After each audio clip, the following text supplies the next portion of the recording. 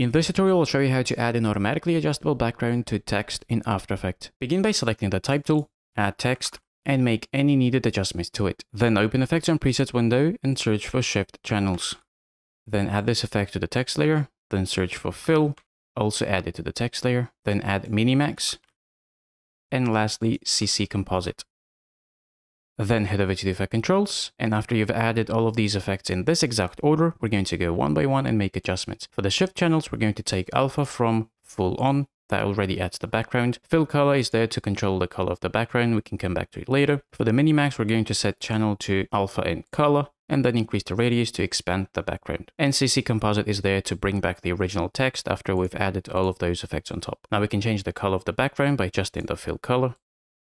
And now as we type something, the text will always have an automatically adjustable background. Now we can save all of these effects as a preset by clicking in Effect Controls, then Ctrl A to select all, then go up to Animation, save Animation Preset, then give it a name you like, and you're good to go. And in case if you want to round the corners of the background, check out my quick video on how to do that.